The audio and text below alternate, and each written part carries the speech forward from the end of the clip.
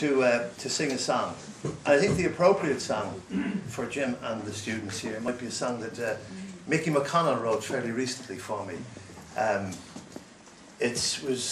We actually sang it made its debut at the Writers' Week, and then of course we sang it here last August with Sean McCarthy.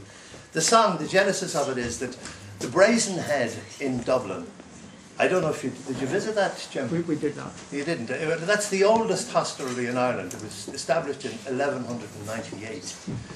Now, the intriguing part about the Brazen Head, all the famous people that obviously visited it over the centuries, included great nationalists like Wolfe Tone and Robert Emmet, Michael Collins in more recent years, who all helped to make our nation what it was before recent years.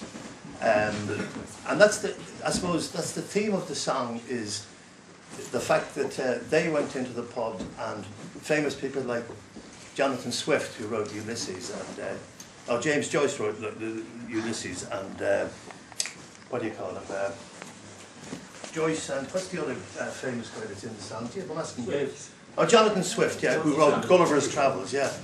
So they're mentioned in the song, and then it goes on, and there's a reference to the Oliver and Fagin ways. Well, Oliver Twist and Fagin, they were rogues, and that's what we've encountered in recent years. So then it goes on to talk about the future. So it's a song about the past, the present, and the future. And first of all, by the way, I want to congratulate these fantastic musicians here. Isn't it great to see young people with so much talent, and the dancers too?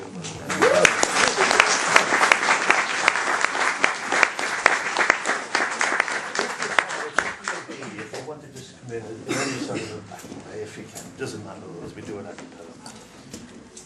Once there's window pane of the Dublin pub my mother owned, a long, long time ago, the oldest tavern in the land, still brazen by the Liffey stands, defying time and God and man for 900 years and more.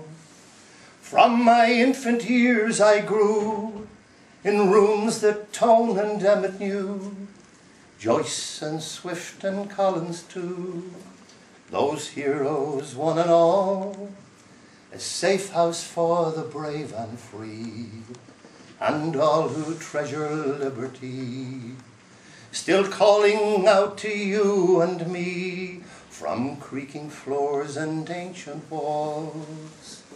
And as the city's evening bells ring out across the Liffey swells, the ghosts still weave their haunting spells. As the evening shadows fall, they say their task is left undone, that there are battles to be won by you and me and everyone who would answer Ireland's call.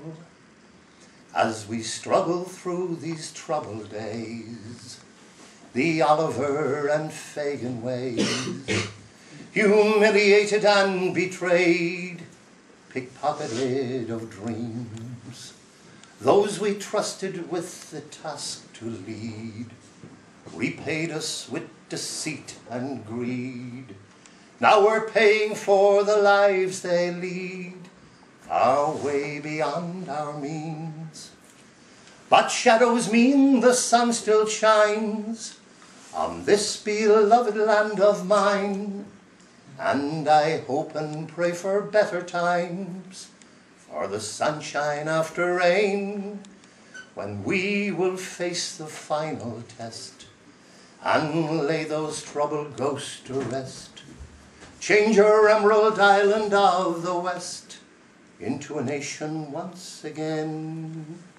Yes, shadows mean the sun still shines on this beloved land of mine, and I hope and pray for better times, for the sunshine after rain, when we will face the final test and lay those troubled ghosts to rest. Change our emerald island of the West into a nation once again. Once Robert Emmet etched his name upon an upstairs window pane of the Dublin pub my mother owned a long, long time ago. And when she was 30, she inherited the pub.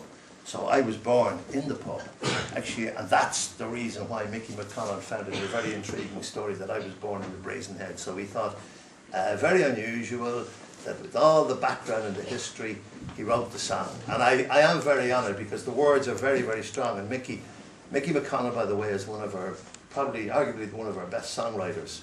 Excellent songwriter. He lives local, the local people know him. But he reckons that song is up there with Only Our Rivers Run Free, which is his famous classic, which is recorded in something like 70 different languages. So anyway, that's the story of the song. And I hope you all enjoy it.